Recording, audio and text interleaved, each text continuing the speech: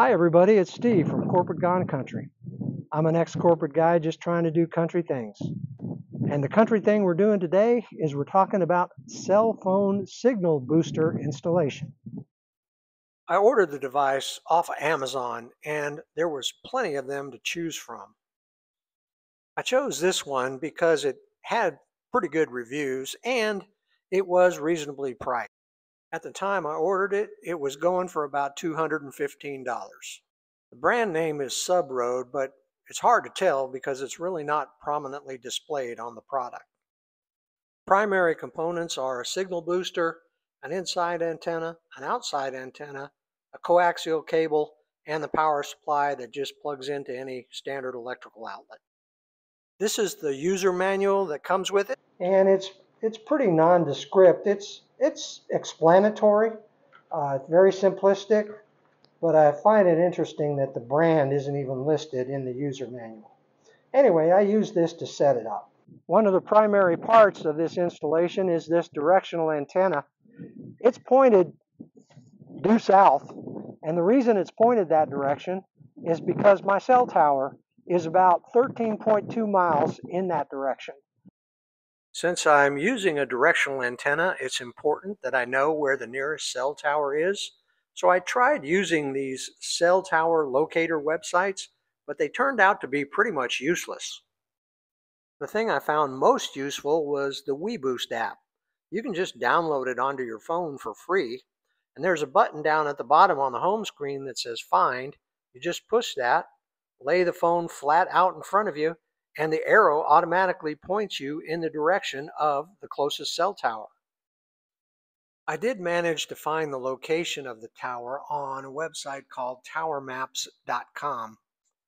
And by plugging in the GPS coordinates of both locations into Google Earth, I was able to determine that the cell tower was 13.17 miles from the house.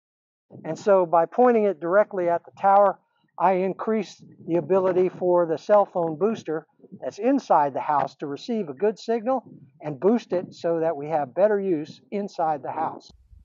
So I repurposed that mounting bracket from a bracket that I bought with a weather station, and I used another way to mount that weather station. Got a couple of U-bolts up there to put that antenna on, and then just attach the bracket to the house. And I found an old feeder leg that I was able to screw in to the elbow of that weather station mount. And I've got me a nice directional antenna set up. One end of the coaxial cable simply screws into a receptor that's built into the outside antenna.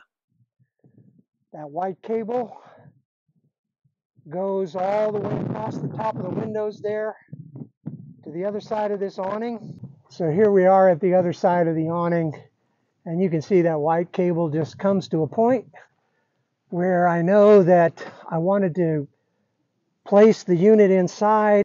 I just drilled a hole through the wall, threaded that cable through there. I've got it pinned up with these clips here that are like a semicircle with a nail in one side. So from here it goes into the house, and we'll see what's inside there. So this is the heart of the unit right here.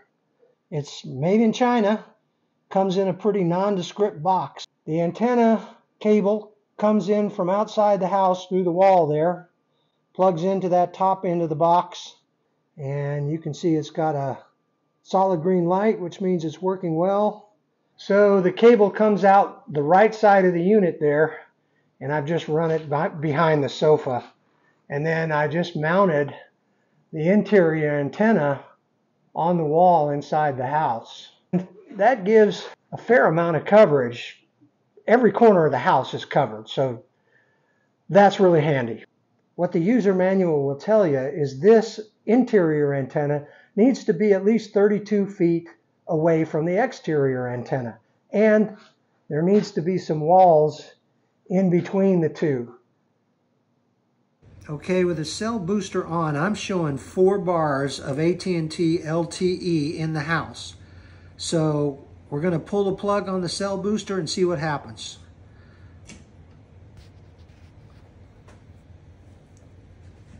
it went down to 1 bar.